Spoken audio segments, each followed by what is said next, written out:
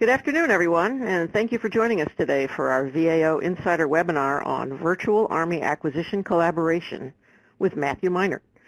Today we'll be talking with Matt about the Army's innovations in acquisition training and in getting program and procurement staffers working more collaborative from the requirements generation phase right through the entire acquisition lifecycle by enabling everybody to track procurements virtually using the same database. I'm Ann Laurent, and I'll be your moderator today. I'm the Director of Strategic Initiatives here at ASI. Some of you may also have known me during my years of editing and writing and researching at Government Executive Magazine and Federal Times newspaper, Bloomberg Government, and the Partnership for Public Service, which is, in short, to say I've been around for a while, and I'm sure that I've run into some of you in my long journey. Also joining us today will be Melissa Martin. She's our Director of Training and Products here at ASI. Melissa will be running today's webinar behind the scenes and helping you with any technical problems, also letting you know how to get your CLPs. Well, actually, no, Shana Blaney is going to let you know how to get your CLPs today at the end of the presentation. I see that we've got folks from Army, Navy, GSA, the Defense Contracts Management Agency, and others with us today. Most of you being, I think, in the contracting field, either contracting officers or contracting specialists, but we also have some program managers aboard and others. So I want to welcome each and every one of you. I will promise that we're going to try to address as many of your varied interests as we can. I hope you all enjoyed the avatar training video that we sent out a link to in our invitations. If you missed it, don't worry, we're going to try to fit a clip in later in the presentation today. So right now you should see today's presentation slides on the left of your screen and a Q&A box to the right. You also should have received an emailed copy of the slides this morning and links to those avatar videos I was talking about. There's also a link to the slides on the VAO homepage too. We're going to try to address as many of your questions as possible as we go throughout today's presentation. So that means you can't hold on to your questions until the end. We need you to type them in the Q&A box that you see on your screen as they occur to you and hit send, and then I'll try to weave them in as Matt and I proceed in our discussion. If you stump Matt with a question, we'll follow up in writing after researching it, and you'll be getting a document with all the questions and answers soon after the webinar. So now I'm going to welcome Matt, and he's going to give about a 16-slide presentation. I'll ask your questions as we go, along with a few of my own. So without further ado, I want to introduce Matthew Minor. He's managed the Army Contracting Command's Virtual Contract Enterprise Office, or VCE, since 2009. He also has true acquisition professional chops. He joined the government in 1984 as an Army Materiel Command 1102 contracting intern, and he spent 21 years as an Army contract specialist and a contracting officer. He's going to tell us how VCE is working to create one version of truth for program and procurement personnel, creating a database and dashboards so everyone involved can monitor what's important to them within an ongoing acquisition. That includes acquisition professionals, program executive officers, heads of contracting activities, the Army Contracting Command, all the way up to the Army Deputy Assistant Secretary for Acquisition, Harry Halleck, and the leaders of major commands. So one version of truth for everybody. I think it's a fairly revolutionary attainment for them, and I want to be sure that you can get a chance to see it with Matt. And then he's also going to share what's my favorite, the story of the now famous Army Avatar video procurement trainings. He claims the idea was based on a successful virtual classroom program for nursing and hospital staff. I'm not sure. I think that probably VCE had the idea first and was just letting the hospital folks go ahead of them. But in any case, now Army has dozens of videos featuring avatars teaching everything from choosing source selection evaluation factors to developing independent government cost estimates. And Matt tells me that when he and his team see employees on the contracting team struggling with one process or another, or when the Army Procurement Office gets a negative audit finding, the team at VCE builds an avatar video for quick 10 to 20 minute trainings. And that must be working because the Federal Acquisition Institute is now offering the Army Avatar videos to the entire Federal Acquisition Corps. Matt's got an action-packed presentation, so I'm going to be quiet now and hand it over to him. Thanks, Ann. I'm looking forward to talking with my fellow COs and acquisition pros here at VAO. I hope they will come away with today's presentation understanding a little bit how the Army is moving towards transparency, collaboration, using new training concepts like you mentioned, the avatars. With that, I just want to give a quick background overview of what VCE is. About 10 years ago, during the war, the highlight of the war, we were, many of you know, we were taking a beating, Army contracting was. So the Army stood up the Gansler Commission and they did a review of Army contracting and came up with a list of findings. And one of the findings was that the contracting community, the 1102 community, did not really have the requisite tools to do their job. And there was really no oversight as far as metrics and having a standard database where we could track data and really get an oversight into what we're doing. So in response to that, they stood up our office, and on this slide there's a list of strategic and tactical objectives that they gave us. And the top one there, transparency and standardization, was important. And train as you fight, fight as you train. Basically, provide the leadership and down to the contract specialist and KO level oversight into what they were doing and the metrics involved with that, but also for the 1102s and our 51 Charlies, our military counterparts that do contracting. When they deploy and they go into theater in a war environment or contingency or expeditionary, that they see the same tools and processes that they would see when they're working in their office here at home. One of the findings was a lot of people volunteered to go overseas, patriots all, but when they got there, there was a whole disparate suite of systems that they had to get trained up on, and that really had an adverse impact on our ability to fight. And so we stood up these tools so when you're working here in the States, if you get deployed, you should have the same business processes that you have when you're overseas. This next slide is just a picture of the 10 VC modules. Because of the time constraints, I'm not going to go through all these, but they're basically we have a virtual electronic contract folder, which I'm going to show you a screenshot in a second. And then business intelligence tools. We have some smart forms. And like Ann mentioned, we call it PT, process training, but basically using social media and avatars, MilTube, Adobe Captivate, to do quick training. The paperless contract file, basically this is our central hub. This is a paperless contract file. It's virtual. It is a web-based application for all our pre- and post-award documentation with a workflow. It's sort of like a TurboTax for contracting. It's web-based. It gives us the ability to move work around to different geographic locations. It also helps us with teleworking and records management and responsibilities. And also, if we have a surge, like in one area of the world, we know that's coming. We can move work to different parts of the Army so we don't have a resource issue. So we can pre-position ourselves in advance of an event like we couldn't do before and got us in trouble. The key hey, Matt, do you know of any other organizations across government that have something similar to this? Not that I'm aware of. Basically, the key about this is this is DoD 5015 Records Management Certified, so it follows the National Archives Act, which means if you have your contract documents for our case in a system like this, you don't need to have a paper copy, and you don't have to keep a paper copy, but if you have a digital copy, it enables you to move work around electronically. As long as folks have access to the internet, no matter where they're at in the world, you could pick up someone else's work or move their work to that location. You mean to tell me that you no longer have some gigantic warehouse with paper contracts in it? We don't have, we still have some of those. We're getting rid of them. But I will tell you that some of the contract specialists and KOs will have a working desk copy of their file, but the official record as far as the GAO or litigation is in PCF. So the next slide, this is the file copy of the what we talked about, standardization. This is the standard Army file index that we have. So if all the Army users of PCF, if they go deploy, they'll see the same file index.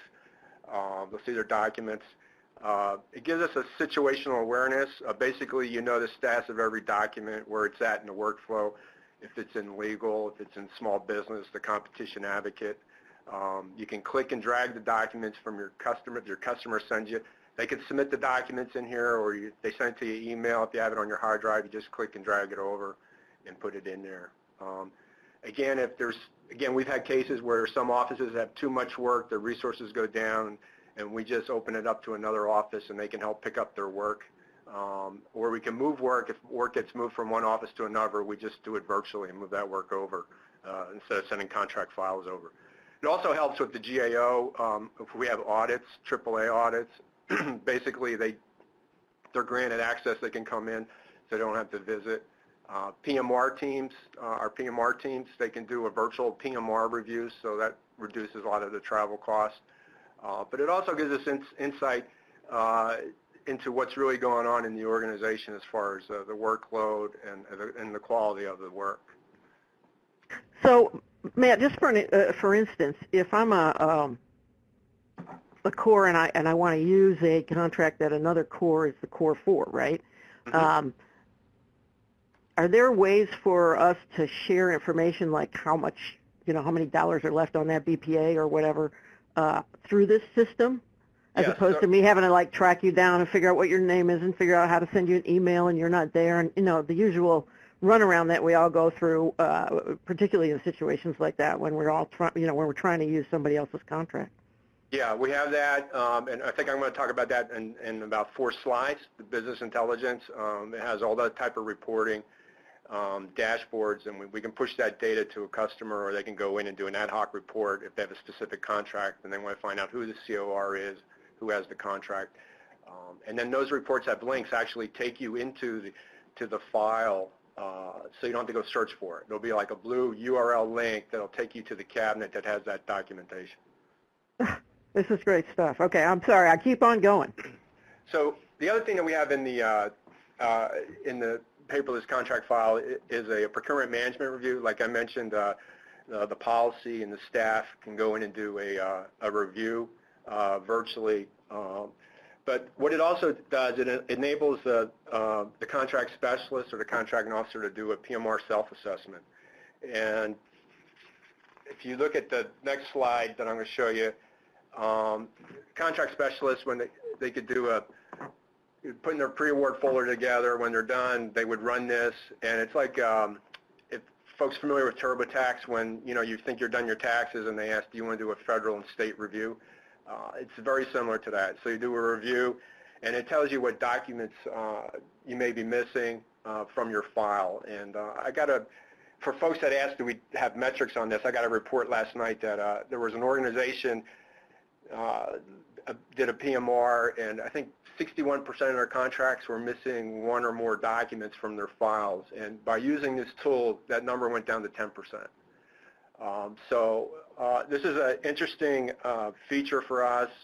We're just really getting data on this to understand the utility of it, but we're seeing some benefit with that. Especially so now, does IG like that or not like it? It might hurt their workload. The PMR teams love it, because the deal that which I thought was fascinating, was the people leading the PMR team told the parks, the leadership, that if you run these tools, run the PMR assessment, and you're green, when we come in and do a formal review, you should be green. You should pass. If you run these on your buys, or you do a periodic review of using the PMR tool across your organization, there's nothing really different in this tool that we're not going to review when we do a formal PMR. So if you do that, you should be green. And that was kind of like a good bargain with the leadership. And so far it seems to be working. We seem to be getting the buy-in on that. That's great. The next is the business intelligence, kind of what you were talking about, Ann. So all these tools, basically we have we gather all the data and we put it in a data warehouse. all the 10 tools. We also get data feeds from about 20 different data sources like FPDSNG, and this allows us to bring disparate data sources together to help us meet our oversight responsibility and metrics reporting, and gives us the transparency that you mentioned in the intro, which I'm going to show you on this next slide. Is just a sample of one of the dashboards. This one is for the Commanding General of Army Contracting Command. But like you said, we have it going up to the Senior Procurement Executive in the Army, the Army Acquisition Executive, our 4-star generals, our COCOM commanders. So this is a tactical level dashboard.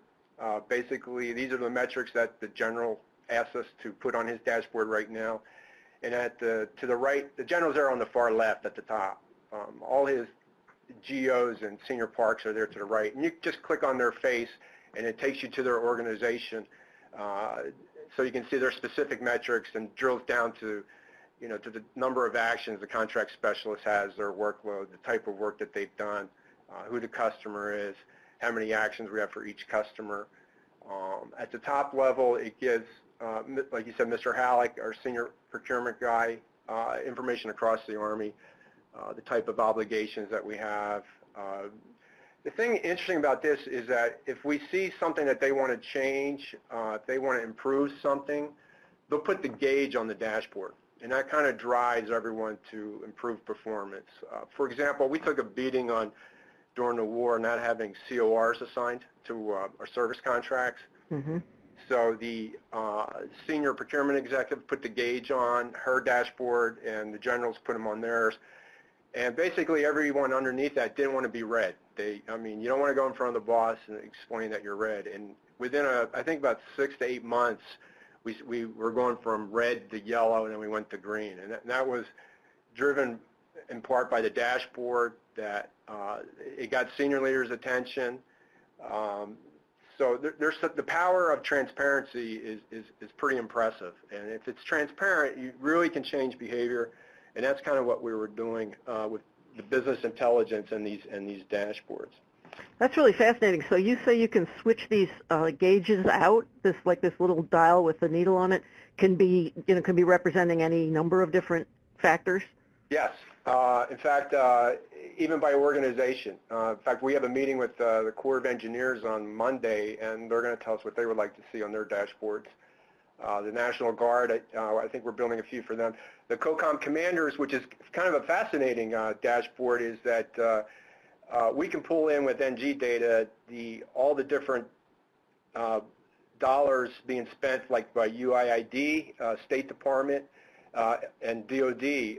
Never before our COCOM commander had a complete picture of the total government spend in theater. So when he's meeting the ambassador of the country, it really gives him an appreciation for not just what the Army or the DOD is spending in that country, but what the entire United States is putting into that country with our different agencies.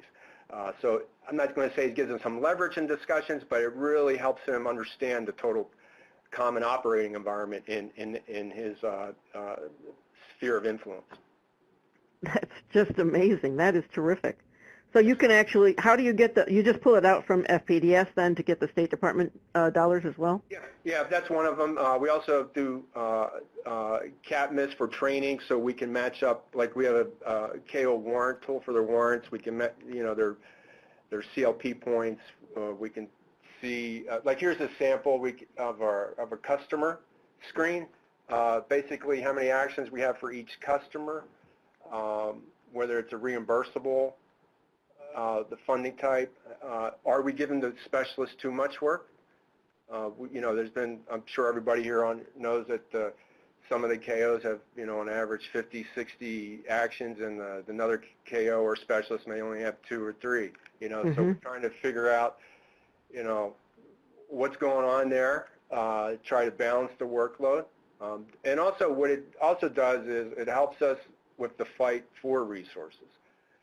A lot of folks come to the Army trying to peel back 1102s, and this, for the first time, we have a enough data now to make a case why we need resources. When the Cancer Commission was finished, we struggled. Why do we need 2,000 more 1102s? Why do we need more contracting officers? We really didn't have a database. Now we can show how many actions we do annually, what's the average per specialist, but more importantly, which I think everyone on the phone knows, it's not just the new work that we do each year, the actual obligations. That seems to always be the primary focus. It's all the contract admin that we're responsible for. We have over $150 billion of open contracts. So it enables us to say, look, it's not just the new work that we did this fiscal year, what we did in fiscal year FY16, but it's what we've done in open. This is the workflow. And right now, if you look at it, it's humanly impossible for any group of people that small to manage that entire workflow. So we can make a case, and that's another beauty of having this information in a warehouse that you can present in a dashboard to senior leadership so they know, because these 3 stars, 4 stars, and the secretary, they're in those discussions daily about resources, so they have the information at their hands. Now, when you say that there's this big load that's not represented by new actions, where do you show that on these dashboards? So we have it in business intelligence reports. So we have the workload, our open contract listing. We have it down by each site, each DODAC, and then we have an average of what the workload is for each contract specialist and each KO. We pull metrics on that. It's just not on this. This is just a sample report that's in front of you right now. Mm-hmm. This is a report that we show our customers. They can see how many contract specialists are supporting their office. So it gives the leadership an idea that, hey, are we putting too much work in one office, or does one office have capacity?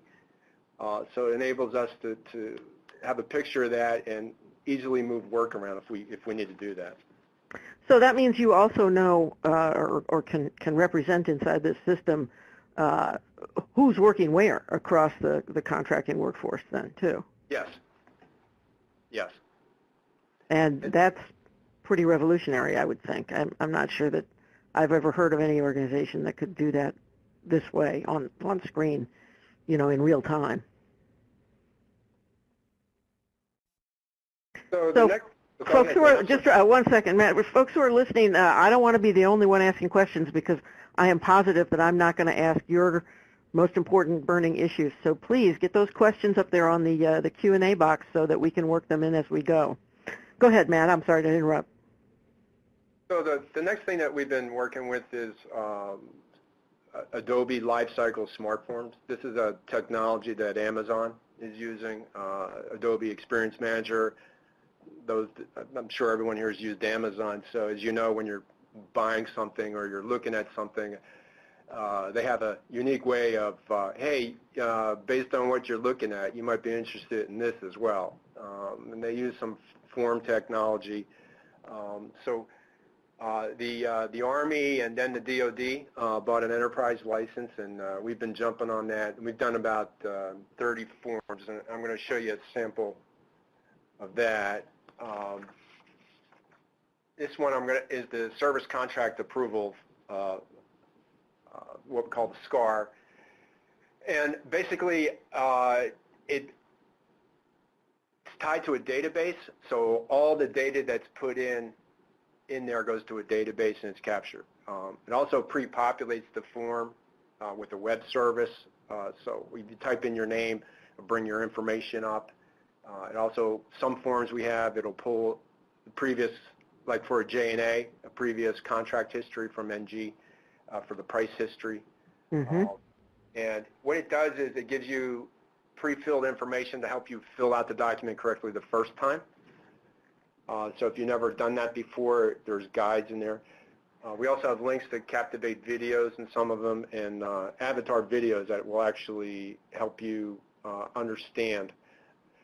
The thing about it that we like also is that you can see through the routing if it's been returned, changed, or edited. So you can see if does the contract specialist or the KO needs some additional training, for example, the market research section in a J&A, does that have to be rewritten 3 or 4 times? Maybe we need some training on market research. And do you have like a master dashboard that will show you that kind of thing? Or, like a flashing light comes up and says, next to somebody's name and says, they've had to rewrite their, market research on a J&A 4 times, so, that person might need some training? Or how do you see that? Where do you find that out? Well, we can see if the document's been returned and why. And then what we'll do is, I don't want to say anecdotally, but what we do is we don't want to rat anyone out because we want to continue with the buy-in. It kind of gives us an idea.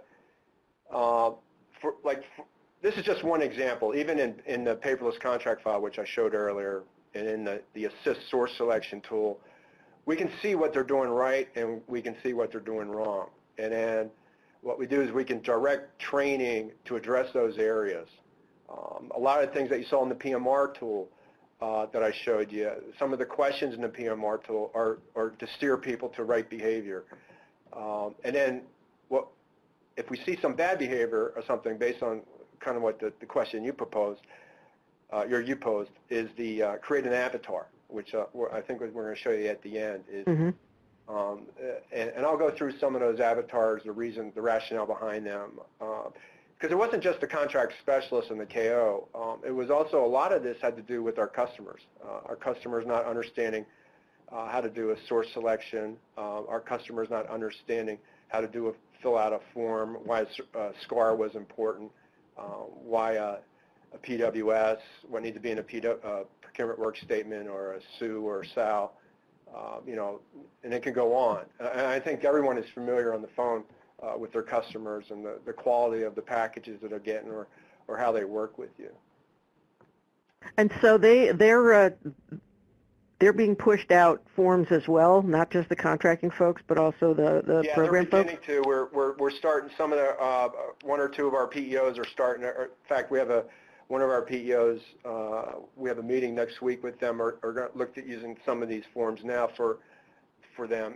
And what's neat about this is if they do start using them, it would automatically go into the paperless contract file. So there's no email back and forth. They'll fill it out, it's saved, and it goes back to the contract file. Make it easier for the contract specialist. And then for everybody, right? I mean, that's pretty pretty novel. I mean, so here's the J&A that we've been piloting. We don't really have this fully out, but some folks are playing with it. But it gives you you can see in the drop downs, this form also can morph into a limited source J&A based on what FAR exceptions you're gonna put in there. So you fill out that, it'll morph to the correct form. So instead of dealing with 3 or 4 different forms, it's all in one based on your questions. And then you can see description of action. It gives the customer, if the KO and specialists are helping out, it gives them the policy guidance. It's delivered right there. The dollar thresholds and the FAR sites are all there. It's just click, click, click, an example.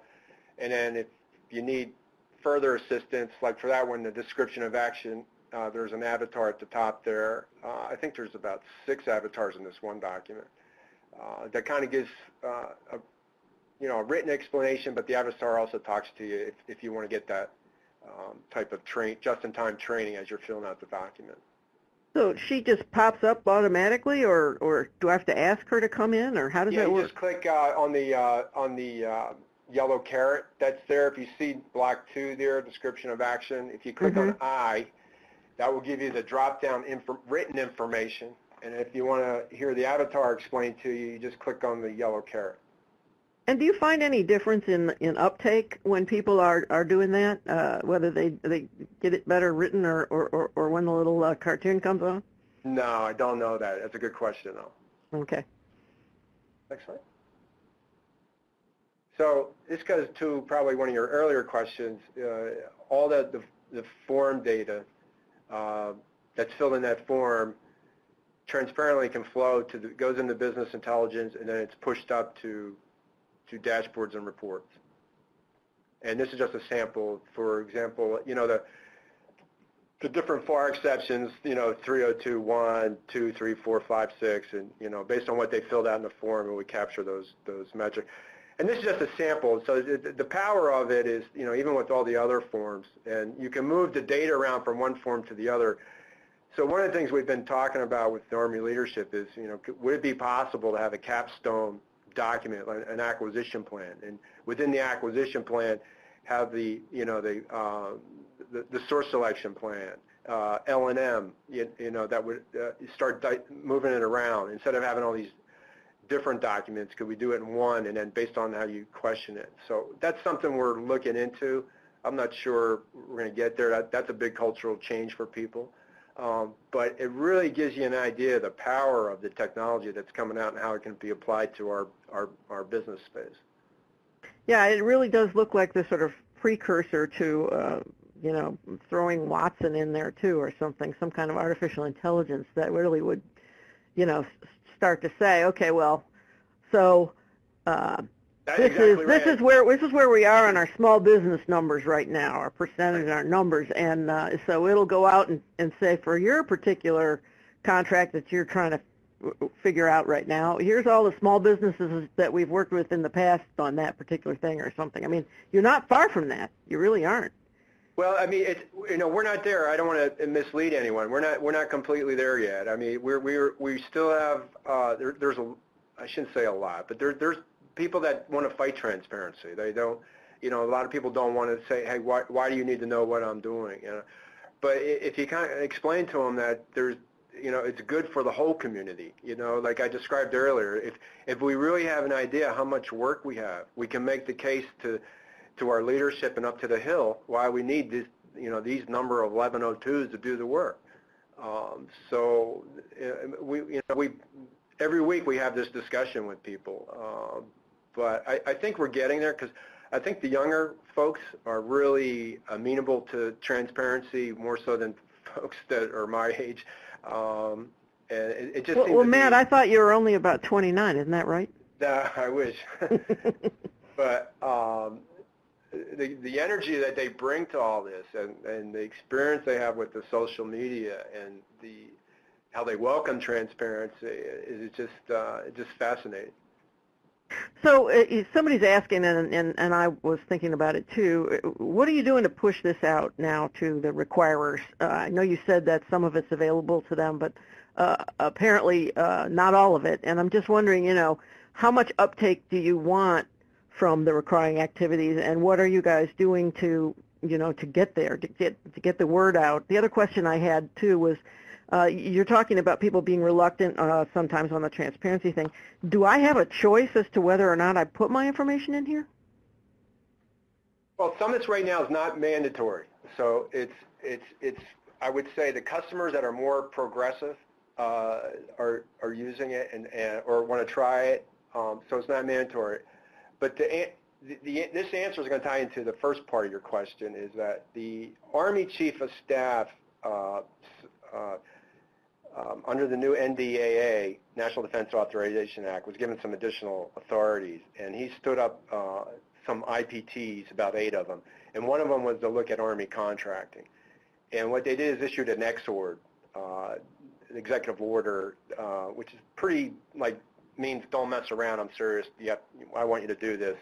And in that exord, it talks about looking at, having the PEOs look at the life cycle forms and other similar type of technologies to have the requiring activities work to building a standard way of building requirements packages that can be sent to contracting. They recognize that the reason that it's taken the Army to get equipment to the field in part is due to the poor quality of some of the requirements packages that come to contracting. And that contracting has to clean them up. There's some fence tossing.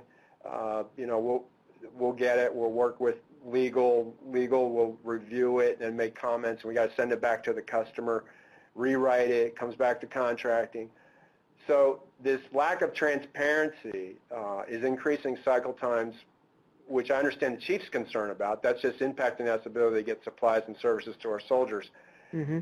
So if we can use this technology, it gives us the transparency, not just in the contracting community, but expand it to that side of the house, we may be able to reduce the cycle times. So right now, that excerpt was published. The leadership's reviewing it, and we're waiting to get some further guidance about this being assigned maybe to a program executive office to maybe champion this for that effort. So this slide that you've got up here right now is kind of perfect for this point in our discussion, right? Yeah, so the source selection tool basically helps us with the trade-offs in LPTA. Basically, it makes you follow the process. And especially helps us with customers that have never done a trade-off or best value. It walks them through the process, and it provides some training videos. For example, it'll help explain to an SSA what the role is and why it's a serious position and why you need to take your responsibilities seriously. No, that's the source selection evaluation team, right? Yeah, the tool, the source selection tool. I'm just going to talk on that briefly. But the neat thing about that, if it comes to a hard stop, like for, before you issue your EINs, have you made a competitive range determination? And if folks are short on schedule and they try to circumvent the process, we'll lose a protest. I think everybody knows that. If you deviate from your plan, you're going to lose. So it kind of makes you stick to your plan and try to help you avoid the pressures of schedule so you do the source selection correctly. And here's the avatars, just the last but not least. We came across this concept, like you mentioned earlier, and in an article from the medical community. The medical devices that they sent to hospitals, they were giving them a manual how to use the device, and when they tested them, which is kind of scary, 50% of the nurses and doctors passed the test. And what were they using? Is this some kind of a new scalpel or something? You're making me nervous here. Well, the article, if anyone's interested, was about a thermometer. Oh boy. So what they did is they decided to try something different. Instead of the manuals, have a quick avatar that would walk them through how to use the medical device. And the people, they got 90 to 100% people passed the test after that. Wow. So we looked at that and said, wow, I wonder if we could apply that to contracting, because we kind of knew that, go back to the under 55 crowd, we're not really reading the 300-page source selection guide, and the kids were, they liked the social media. So we said, what are some of the things that we're seeing that are problems in our space? What are we seeing in VCE that's a challenge? What are we seeing in the assist source selection tool? And,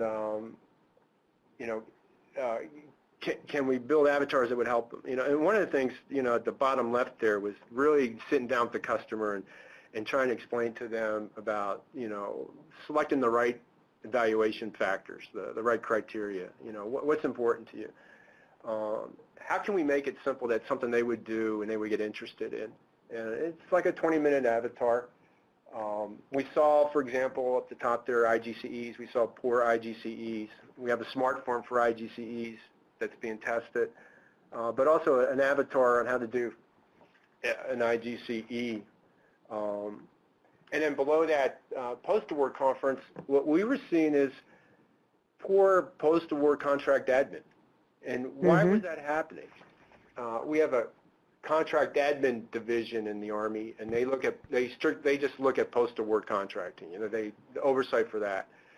And what they found out was that during their review that the teams that were after the contract award were not having a post-award conference. They may have a small one, but they weren't bringing all the players.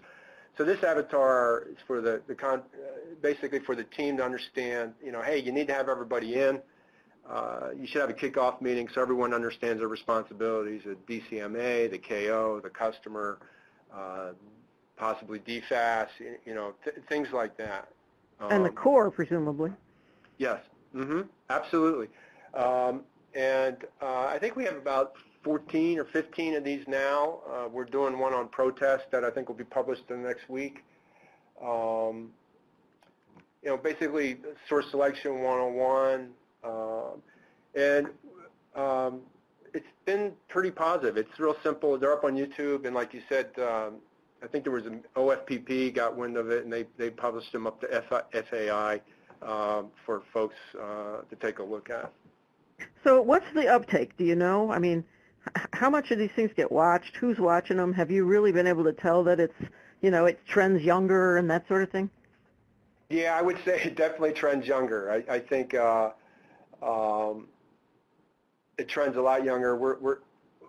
They're on YouTube. We can see the counts on YouTube. I think our customers like it because they can go in and see something, get a quick understanding of what the KO is talking about. What does the KO mean about evaluation factors?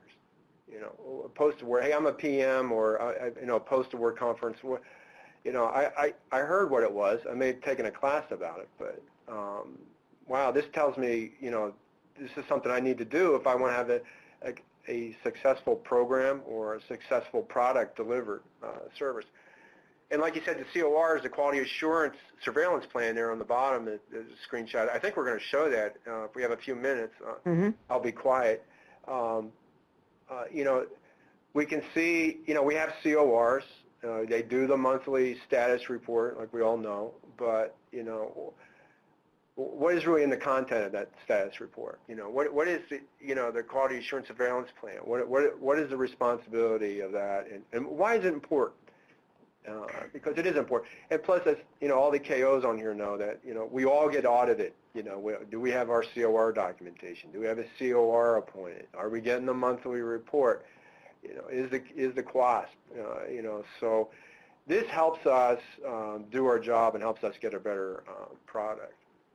So let me ask you, I know that the Army's got a lot of things going on, particularly around services acquisition, as does DOD. I mean, for the first time in a long history of contracting in these last few years, services have outpaced everything else. And there's just a lot of it going on. And one of the things I think that both at the DOD level and the Army level that people have discovered is there are a lot of people out at bases and in different facilities and out, as you were talking, in the field and whatnot, who are doing stuff that's essentially contracting stuff, who may or may not have gotten much in the way of training to do that stuff.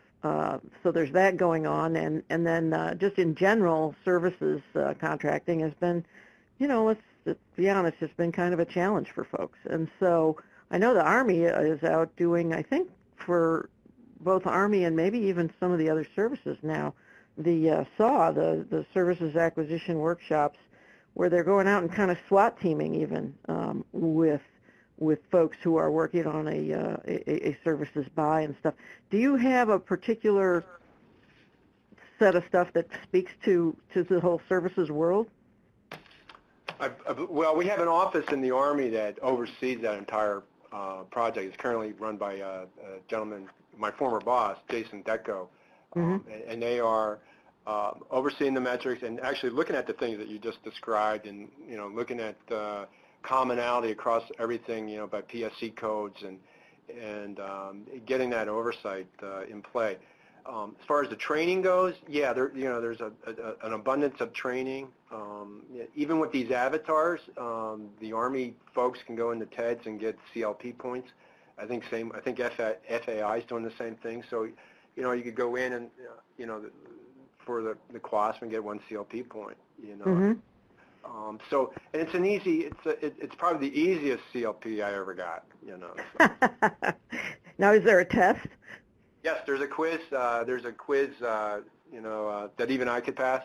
So I don't think anyone would have a problem with that. But I'm not sure what FAI did as far as that regard goes. But for the Army folks, it's tied to TED.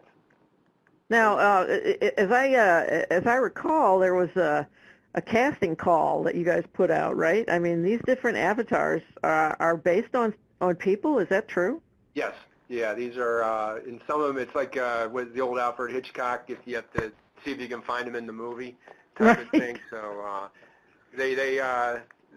the kids build these things and they try to see if I've caught about 80% of them. So in other words, they're meant to look like somebody, right? Yes. Who really exists. Now, but who's voicing them? We have a couple, we have about 5 people. For the Captivate, we have Adam Rothschild. The folks across the Army call him the voice. He's got a good voice. So we're very big on diversity. The Army contract community is very diverse. So we're very, makes us more powerful, gives us a lot of positive input. So you'll see that in the avatars, a reflection really of our demographics of our organization. Yeah, I've noticed that they are quite diverse, even to the point of including talking helicopters and radars. Yeah, there's a couple other things there if you find them, but I'm not going to mention them on this VAO session. Okay, all right. Well, I haven't got a bunch more questions myself, and I'm not seeing a lot coming in. I think maybe we've overwhelmed folks with the massiveness of this. The one thing I do want to know about is are other parts of government coming in to see what you're doing here and whether they can adopt this? I mean, we really shouldn't be in the business of reinventing the wheel here. You guys have something that you're obviously that's already robust and that you're building out more and more. Have you gotten inquiries from elsewhere? Are other services or civilian agencies or starting to follow in your footsteps, or even see if they could beg, borrow, or buy this thing? Well, there's been a few. The challenge for us is that the Army's, we're going to the next generation contract writing system, or Army contract writing system. So all the functionality that you see here are requirements of that. So we're going to migrate to that system probably in about 2022, 24. So folks have come in and asked, could they go in and use it? We say, well, if you're in there, what do we do with your data once we migrate? We have given the code out to folks that want to use it. I know we've given it to a few folks that stand up their own. The issue with the challenge for us though is you have to come back to us really and find out to help us set it up, even though we gave you the code. The code's free. This is all government owned, except for the licenses for Adobe and SAP Business Objects. It's all Java. It's an Oracle backend. So the government owned this. We have given it out in the early versions with some, like the State Department. We worked some with Department of Energy because in the beginning of it, contractors were coming in and asking for the code, and we found out what they were doing is they were trying to go around and maybe sell it. And our general at the time said, hey, you know what, the taxpayer paid for this once. It shouldn't be paying for it twice. And I think there was after that there was a law even written that by the Congress that said if the government, if one agency paid for it, it should be free to the others. We shouldn't have to pay for it twice. But since we're in a sunset mode, we're really not really taking anyone new on because we're not sure what we would do with their data once we shut down, if that makes any sense. Mm-hmm. Interesting. So, and you're not actually an IT, sales shop either, but so I'm assuming that you can't do a whole ton of support if you were to provide it for other people, right? No, yeah, we're. What's unique about our office, though, is that with the Gantzer Commission is they wanted to try an experiment where the 1102s would manage the project. One of the gripes was that systems that were being delivered were coming from contractors and IT people, and they weren't really tuned to what the 1102 KO contract specialists. So it was a bit of a battle when it first got stood up. It was actually had to be settled at a 4-star level, but the General Dunwoody was her name. Said, you know what, let's try this. Let's have 1102s, let's have a KO manage each of these projects, let the technical team work under them, and let's see if we get buy-in. Let's see, let them be the voice. Let's see. And and we're still around, so maybe it's working. I guess so. So let's just for kicks, let's show a little snippet of one of these things. We're going to have the closed captioning on it, but it's still fun to take a few minutes look. So we're going to just take a look at it for about 3 minutes and then come back in.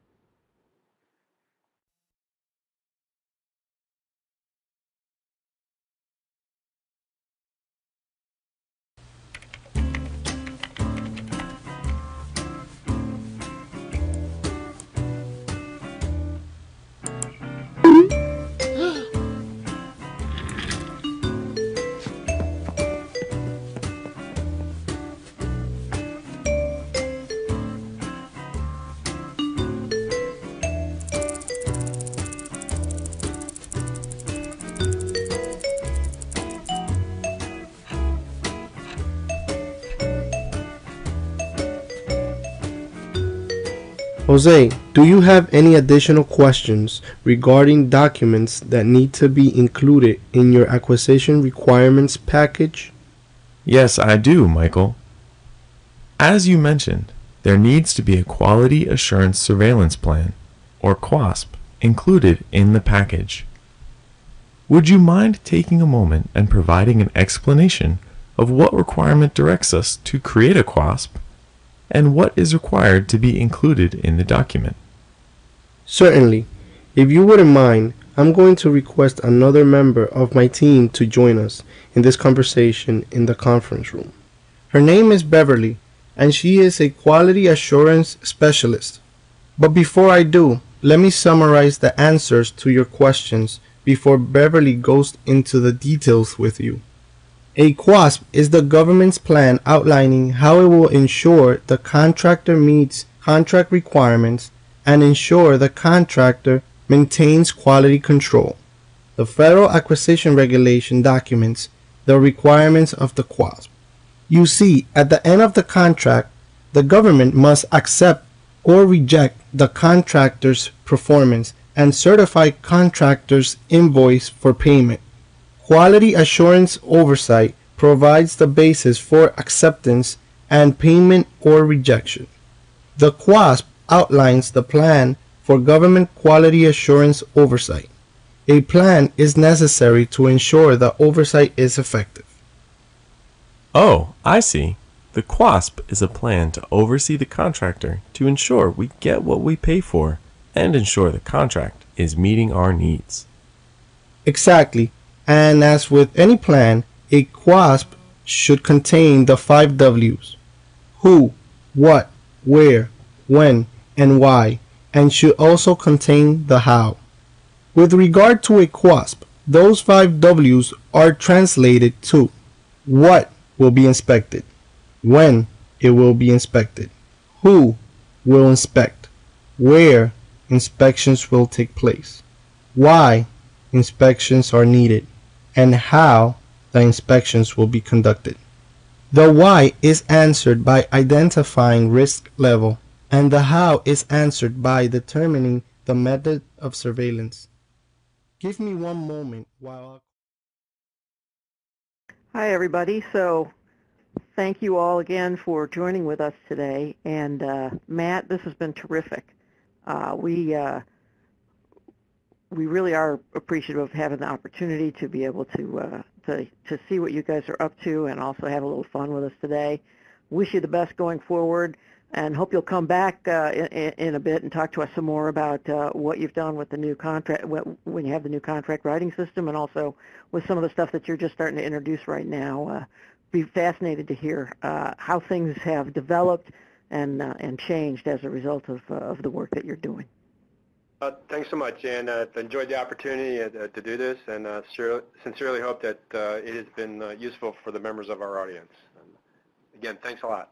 No problem, and thank you. And now I'm going to turn it over to Shayna, actually, who's going to explain the CLP process and finish our webinar out. So thank you all very much for joining us today.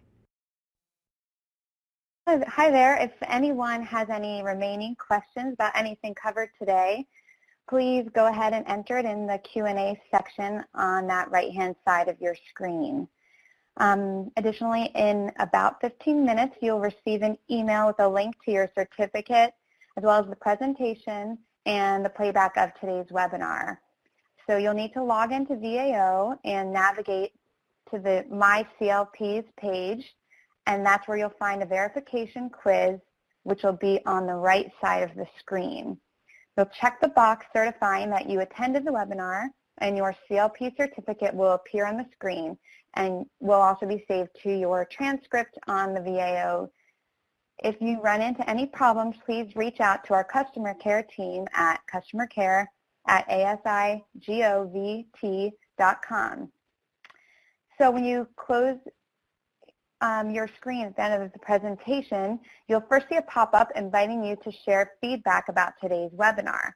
We'd love to hear any suggestions you have for future webinar topics, and your input matters as we plan our presentations. So don't forget, we'll be sending you an email in about 15 minutes with links to today's presentation and your CLP certificate to make sure you have everything on hand. Thanks again so much for joining us today, and have a great afternoon.